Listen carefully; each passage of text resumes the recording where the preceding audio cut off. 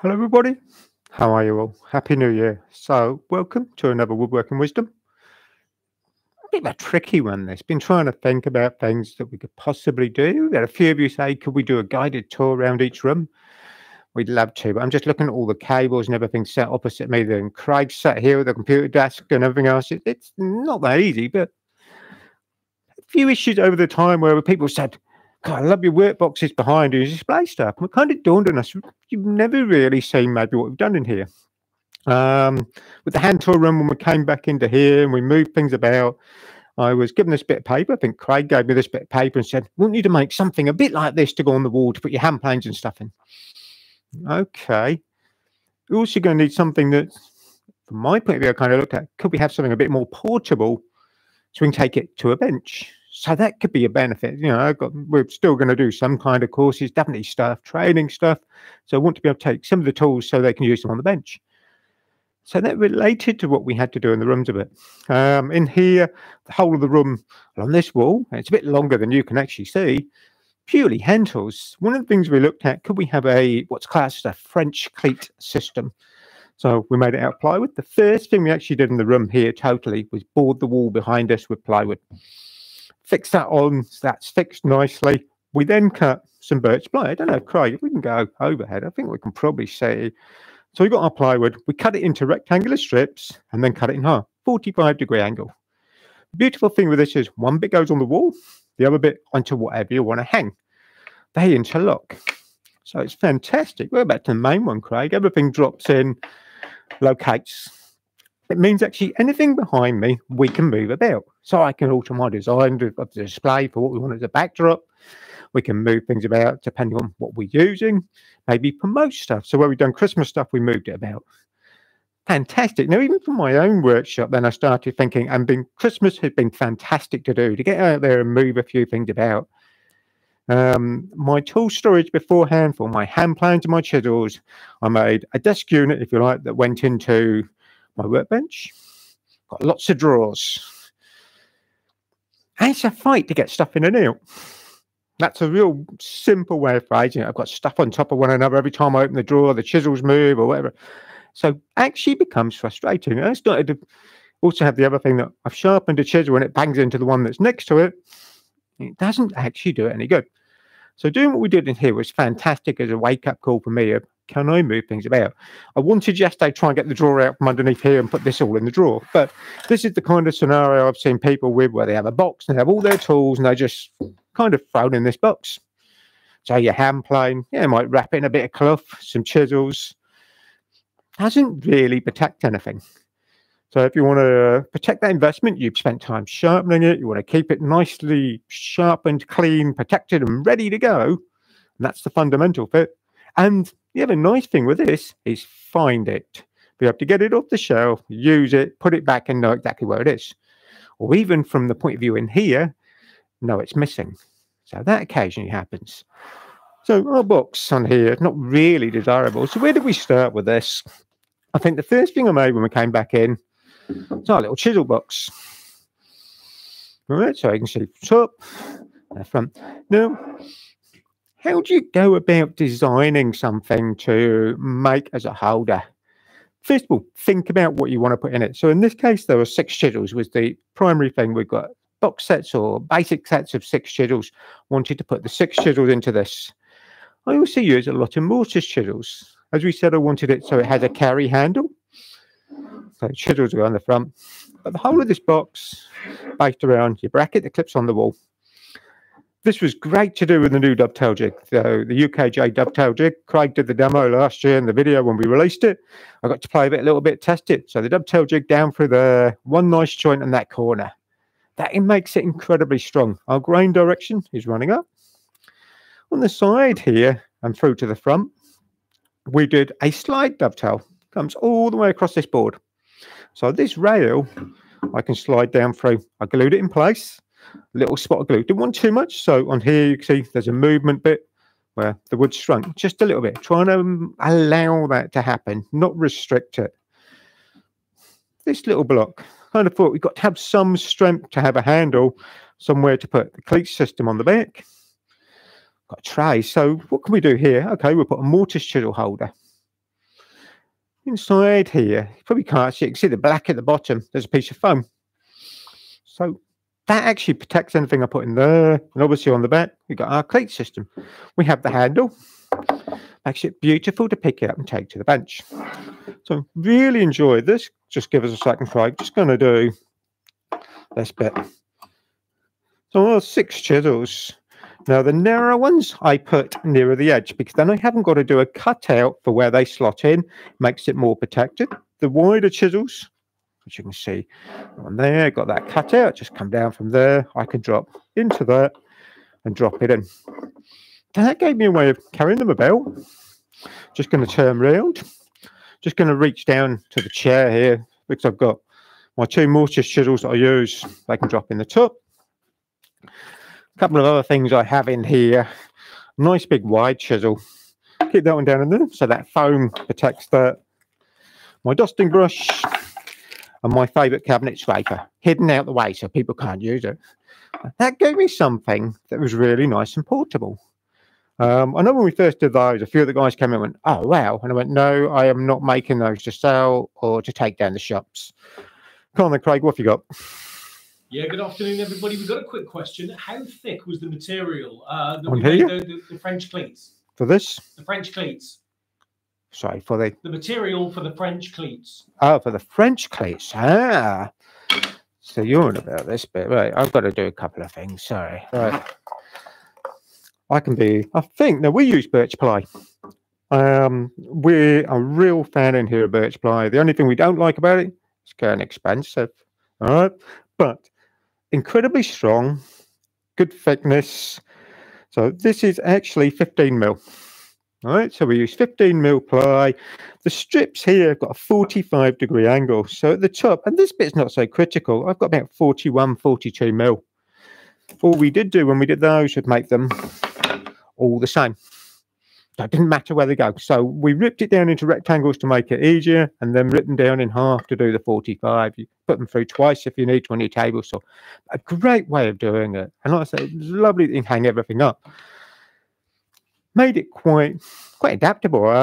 Craig, where we've done the UJK room here, out we did the back wall of there, because again we can move things about. I love this whole aspect that we've got something.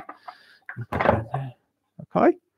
Now just going back to get a few people, so we kind of had a quick run from the design thing of that. What did I do? First of all, I laid out my 6 chisels. Where do I want those? And the best way you can do something like this is draw it up full size. Bit of MDF, bit of plywood, draw it up as an idea of what you want, where your holes are going to be, the spacings, the handles, possibly even the ferrule size will play a part in this because they might vary. The bigger chisels I put near the middle have a bigger handle, but the ferrule size is the same. The reason I put those near the center, they're less likely to get knocked out because they're secured in the center, not right on the edge. It also meant my timber is less likely to get broken on that last hole. If I've got a cutout coming through the front, makes it very weak here. So all those little things start to think about where things are going to go. But quite usable as a box that you can take around. Lovely, you can put on the wall. We then kind of got asked, can I do something? And this has got more chisels in. But on the back of this, I wanted something that I've got my marking gauges. So let's start putting things away again that shouldn't be in that plastic box. So lift that up under the rail. So there's a couple of dowel rails on the top of this one.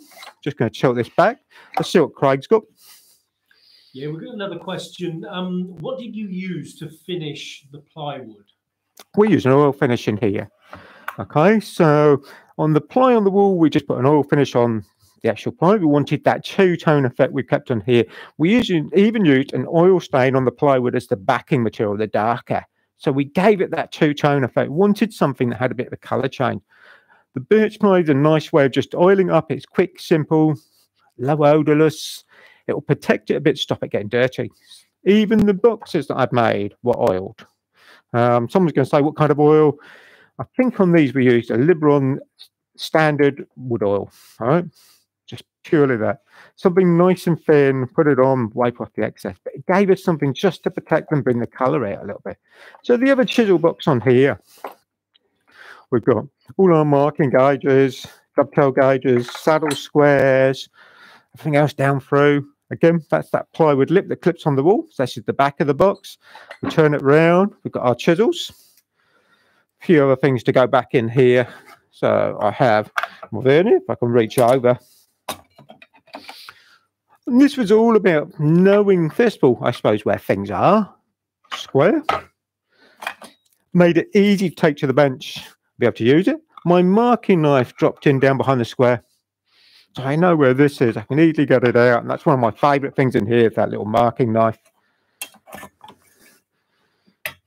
Shadow square in the front. So things that I use quite regularly got to put in there. And I love the whole aspect that you've got something that double-sided, move about. I'm going to see if we can. And Craig's just pointing. Let's see if we can go a little bit up here. So we've got our chisels.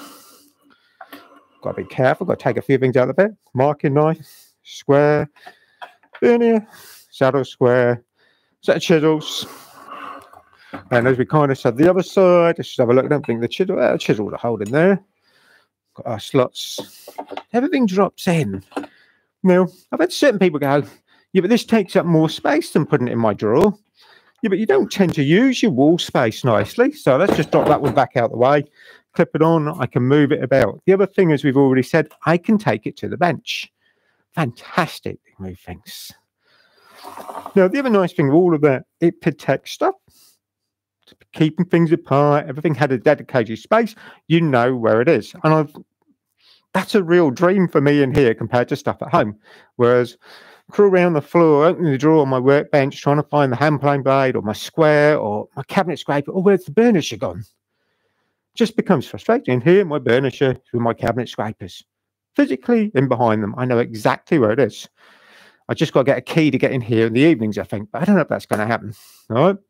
Now, hem planes were a real different thing. And they wanted kind of, you know, when they came in and Craig had to talk to me, one of the guys upstairs came down with bits of paper, want something to display the hand planes in. Now, we do 3 ranges of hand planes. So we want 3 different boxes. Okay. They need to go on the wall, right? And want to put the hand planes as, if you like, manufacturers per box. Right? Do you know how much weight is in all these hand planes? So it's quite a lot of weight to put in. So I don't know how much we've really seen of these in the past. So on this one, we've got, and this is my favourite one. The reason I got this one off the wall, the colour looks better to probably show you the shape and the detail. So Craig's just on the side, and I'm just going to creep around the edge here.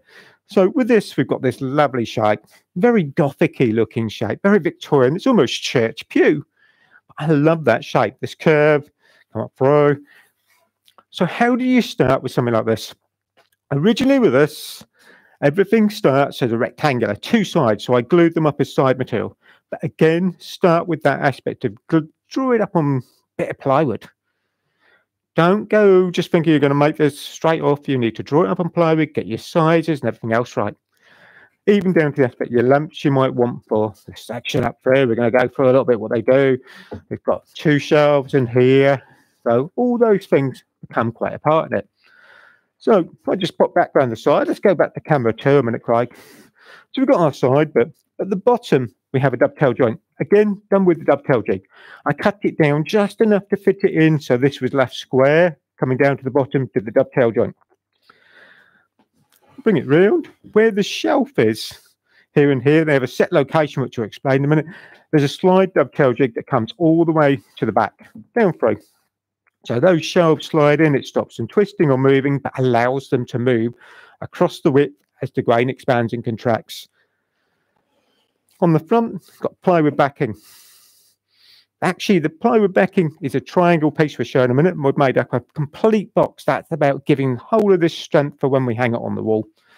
Separators in between, so you can put your plane back in a set location. You don't bang things together. Rubber in on here. So this is some rubber matting, so it keeps the planes, stops them slipping at the bottom. So that's where it's down here. This stops the blade hitting the plywood. Likewise, on where the shelves are, there's plywood strips or rubber strips down on here. Again, just really to protect it. The plywood, you can see, goes all the way down through.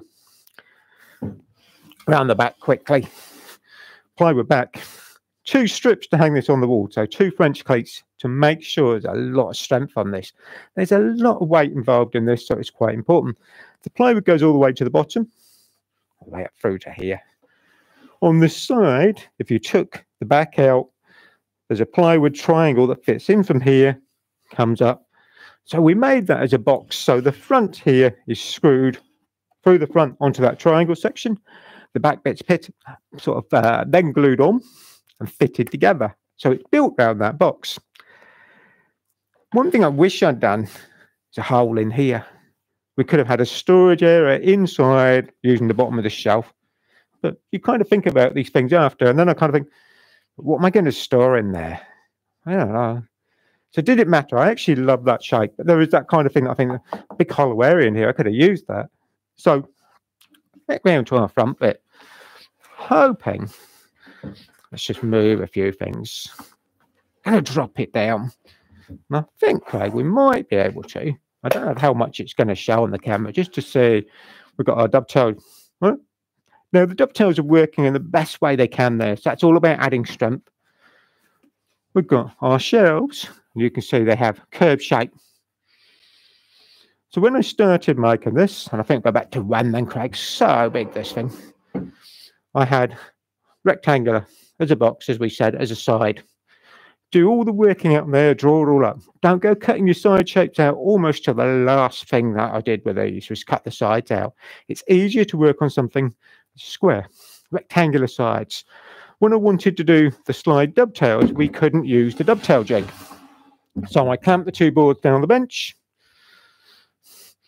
Guide clamp it across, fix it in place, run your router on the side, or there's even the guide bush adapter which holds it even better. You can slide it through. So there are ways of adapting stuff quite quickly, but it's easier to do with it being square. So those side bits, really important to get over the fact that you don't go cutting your shapes out. Another thing that I had problems trying to think about was the sections to put your planes in. We want to stand them up. I went, sorry. I'm thinking you're going to have to put them flat. I don't want to stand it up. It's got to go in. It's got to stay there. So that was a case of a little bit of trial and error of how much angle can we get away with. The rubber really does help stop things slipping away. So that's kind of interesting, the fact that everything will hold there nicely. Then what have you got as materials to go in there, or planes to go in there is a better way to phrase it. What might you want to buy? Work out the longest. So if you have a number 7 you want to put in, maybe even a number 8. This actually, the Nielsen one has an 8. This is a 7. Let's have a quick look, see where that comes up to. So quite high, supports it, displays it nicely, allows me to get it on and off the wall, but also makes it accessible quick and easily. So I love that whole aspect that we can quickly move things about, but keep things nice and safe. Other things I had to look at was trying to think of accessibility, which is more my point of view of walking behind the workbench, because I wanted to have, all right, Craig, on my way, just going to go for these curves. Now, I didn't actually want to have a curve. Why add a curve? Because square corners are sharp when you walk into them. They hurt. So by adding a curve, we cut down that distance, if you like, front to back. But also meant that as planes got longer, so in reality we have a number 4. Now I'm just going to show you the best way of doing this. We'll sit out there. Something as it gets longer can go towards the middle. Other things we might have to go in here, which is why there's the lower shelf, which I think you can just about see if I tilt it. Little block planes would all sit down low underneath. So I was trying to think of locations for everything. One of the things I did nearly come a cropper on, how much difference they can be for blade height. Top of them, number 4, compared to the Rider or the Veritas. The Nielsens are a little bit higher. So just fits in. Didn't allow a lot of room on there, but just enough. Okay, so they fit in there beautifully. Craig? Yeah, just a quick question. Are there any designs, any plans for these? There's not. It's one of those things. I knew we were going to get as questions. We could draw up.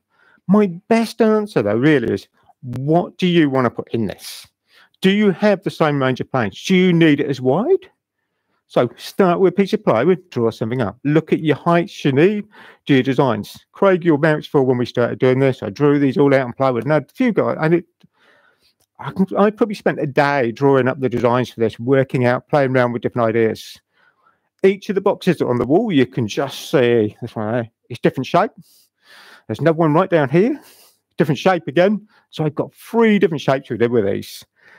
The shaping, really, you can, once you've got your positions of your lower shelf, your bottom for something like your block planes, upper shelf, 4s upwards, longer shelf has my longer plane, 6, 7s, whatever. Then my shoulder planes on this one went on the top. I worked out all those areas, then started to build around all of the shape. And also the shape on this one I love. Even down to the materials on this. And this was some very scrappy larch that we bought in from a job lot. Lots of material. And by scrappy, it had been badly cut. I think it had been done with a chainsaw mill. It's warped, twisted, everything you can imagine. But great colour and effect for this. So don't go thinking you can't make them in softwood. Craig? Yeah, Maria's asked, are there any consideration for covers to cover up the planes? She knows we've got really good extraction generally in our workshops, but have you paid any thought to covering or protecting your tools? My best answer to that, and I'm just going to go get it. So I'm just wandering along, getting something right in the corner here. Think about how you can protect stuff. Air and moisture causes the problem of rust. So camellia oil, you've seen me use lots in here to wipe the planes over, the chisels, all those sort of things. I regularly use, even in the room in here. The room in here, as much as it is inside a building, I don't have any heating. That's why they told me I have to work with a hand plane to generate a little bit of heat and get things going. You've seen me do it over the year. So we're not doing that today, all right? But so camellia oil will help protect things and stop it going rusty. If you had really damp workshop, you could actually make something as a cover that goes over, and it doesn't have to be wooden. It could be a cotton cloth type cover. You can get material cloth. Something to try and restrict the airflow would be good. There is things like the hand tool wax. We covered that when we did the hand tool maintenance session. That will work nicely as well. Stop those things getting in it. Okay. The other thing, obviously, I've got in here, just while we're still on there, even the rubber matting allows an airflow off the bottom because the plane's not sat in contact with wood. The oiling of the wood surface will help as well because it will stop the air moisture being absorbed into the wood particles, so the plywood or the strips, which again can cause things to go rusty. So if you oil the material, you're sealing that wood up, so you're stopping the moisture getting to there. Craig? Cliff has asked, what angle did you get on the top bit for the planes? On this bit? I don't know. And I knew that was going to come up as a question. I will have a look and we will measure, okay? There's even possibly, if you wait just a sec, let me go get, I know where it is. I have protractor on my desk because we were measuring some chisel angles the other day. So I know exactly where it was. On here now, a little bit fiddly, but I've got to try and see. I wonder if I can come that way. It'll be difficult to get into there. A bit too thick for that. I think I've got about 20 degrees. Okay, so I'm just trying to sight that over the top. If we can. We haven't got to it yet.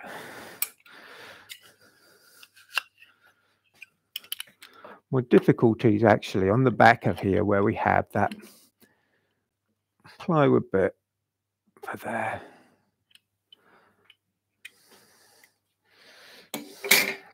But gives you the idea of live videos, doesn't it? A bit more up. Trying to sight through. Check my line. I need to get a nice digital one soon. A bit more.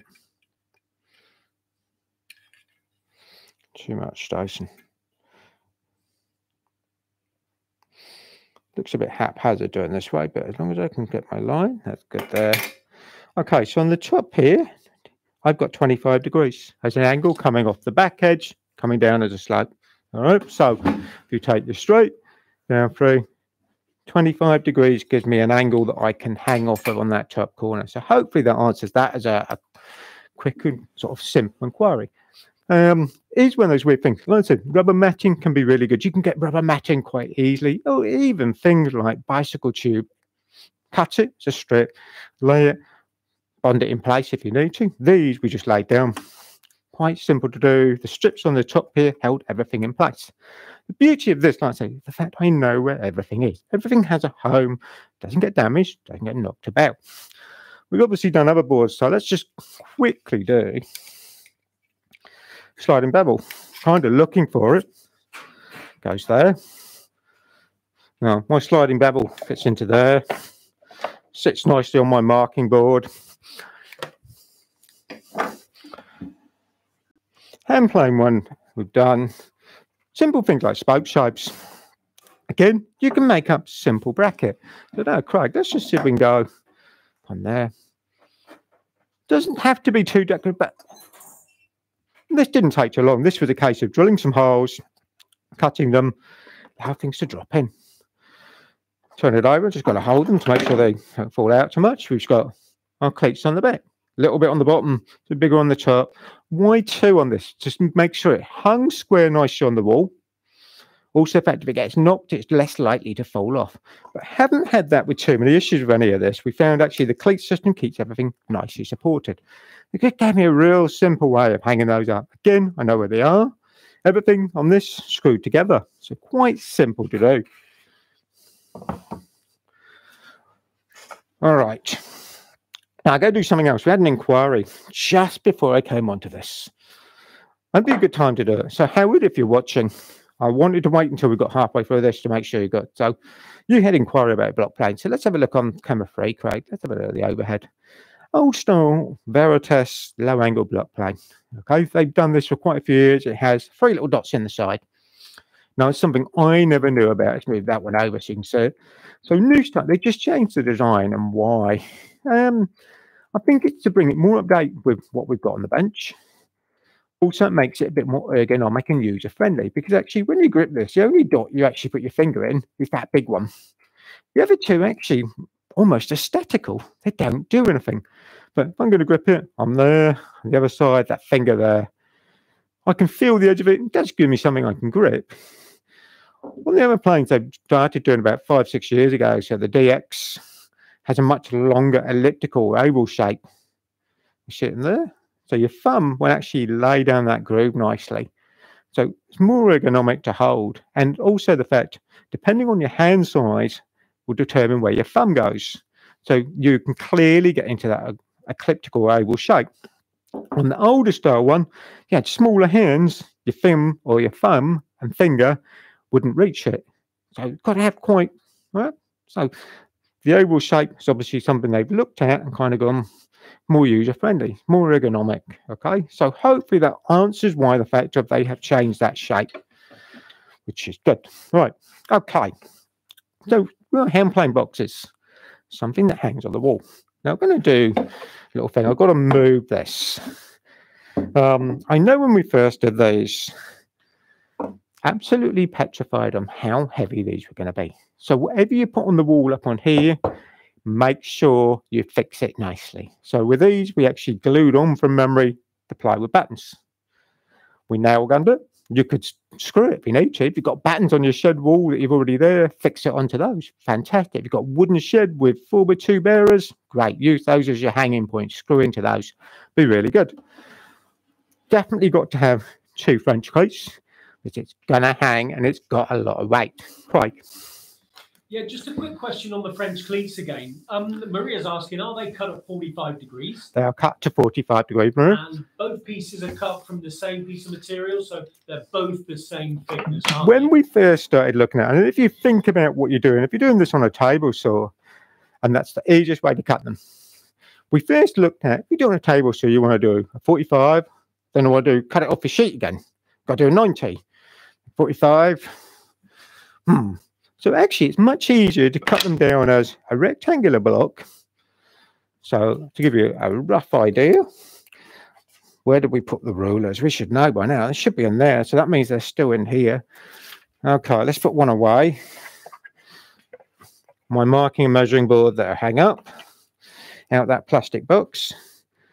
So I think I cut these, get away with about 75mm wide strips as a rectangle.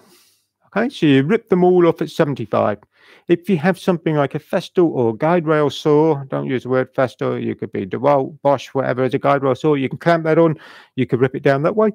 If you're going to use your table saw, try and break the sheet down a bit beforehand into smaller bits because it will make it easier to manage. Not so heavy to lift onto the table saw. So I've got about 75mm. Having cut it to 75 as a rectangle, Then set the blade to 45, you rip it in half and you're trying to find your dead center. So you get two bits the same. If you're slightly off center, you can rip it through. The one that's come off, there's nothing to stop you put it back through, but you ideally want them all to be the same size.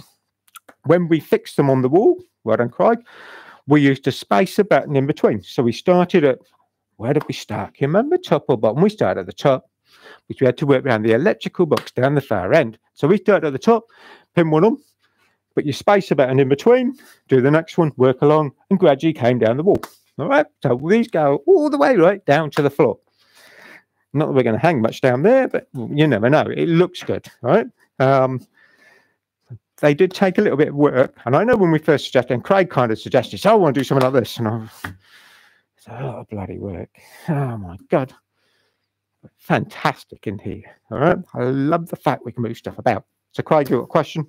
Yeah, just capping off on what you said. I mean, I think we ended up with about 45mm strips with about 80mm spacing in between. And it gives the wall such versatility. Quick question. If you've not got a table saw, yep, bandsaw?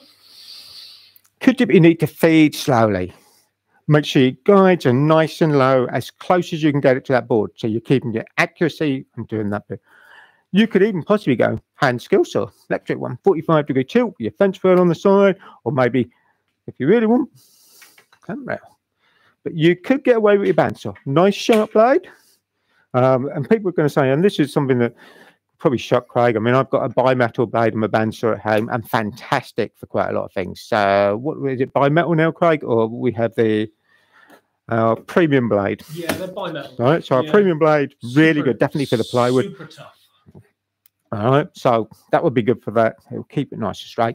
So shape-wise and everything on your playing book, before I throw it up on the wall in a second, which is where I was heading with it, draw it up. Put it on a bit of plywood first, so your sides. All right, so I've got my side bit, so I worked out the shelf, other shelf. Don't worry about all this yet. Work out your heights you need for your block plane, your number 4s, 5s, what longer stuff you want. So you can put all that, get it worked out. Spacing, width-wise was the next thing. What planes do I want where? So going on a bit of plywood, number 8, 6, 5, low angle, scrub plane. What can I get up in here if I do that as shorter? So working out those bits, it's worth spending a bit of time doing. And the easiest way, draw it up full size. So you almost lay the plane in, strip in between. Right, so these, I think, are 10mm. These were the ripping out bits we had over. So 10mm spacer, just screw them. Quite easy to do. But it's worth spending that time to draw it up. Weird and wonderful things, like I said, the curve thing really helped because it made it more accessible so you don't walk into it and bang your elbow or whatever on it. Also, it allows the fact that you've got a longer plane that will go near the center, shorter plane near the outside edge. Fantastic for storing everything in. Right, now, got my 3 holes. Better do the holes. No one's asked about the holes. I love this thing. Very Gothic looking arts and crafts. So what was that done? Drill bit, forced a bit. Okay, so let's have a quick look around on there. Okay, on there. Oh my God, let's see if I can get onto there, Craig. I see where you're heading now. Craig wants me to go to number 3 down on here. Oh, wow, that looks nice, doesn't it? So to do this, it's so simple. Forced a bit, drill 3 holes to the overlap. You will probably need pillar drill or drill guide to get nice and straight. After I've done that, chamfer out a bit just to take that front edge off. And it looks so good when it's up on the wall. Like I said, very arts and crafts or Gothic-y looking sort of church pew thing.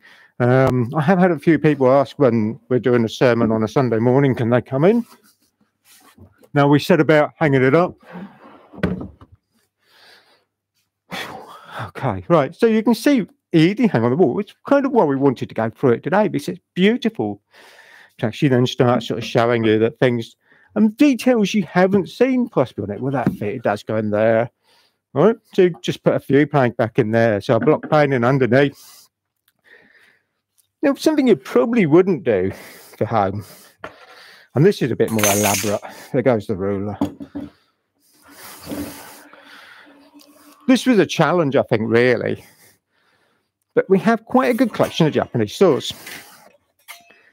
I wanted to do something Japanese orientated. Occasionally, hopefully soon, we might get to go and do a show somewhere. I might bring these with us. So we wanted something as a Japanese sauce stand. So we got very Japanese style sort of arch. I can't remember, I've got a Google picture that comes up as a screensaver. It's exactly that with two, right, and a lake. So the lake's down here, and I kind of, okay, could we use that as an idea? So the saws will hang in. Quite fiddly to do. We had to do all the curves. And then on the opposite side, probably, let's see if I can go to there, Craig. Let's see. Yeah, good. So I've got a drill hole, a cut, which is where the drill bit was, and then cut down to allow the saw blade to go in. Other side, we've got a rack. That allows the handles. So quite an elaborate thing. The other thing that was quite good for these, wanted to make it so it will freestand on the bench. So sits up, looks quite nice, but we can take it to a show, put it on a bench, we can have the saws in it. So as much as it will hang on the wall, it's also got that other use of taking it out on site. Craig. Yeah, Bill's asked, with the 3 holes and the chamfer bit routing, did you get much tear out with the grain direction? Nice and slowly as you go round. Okay. Don't do it in one heavy cut. That's the other stupid thing we all do. That'd be like me saying, I'll give you a wood chisel, off you go, do it in one heavy go. So we're able to cut it to do that a little bit. And you've got bearing guided cutter, so you're running off the substrate, go round it, lower it down a couple of mil. Do the next one. You spent all the time making it. It's amazing that we all get caught up in that. Got a new power tool, I can quickly just bang this out and get it done. So actually, you spent hours making a box, go around it 2 or 3 times to get that overall effect. Doesn't take you long. Less cleaning up as well. So no real problems with the breakout.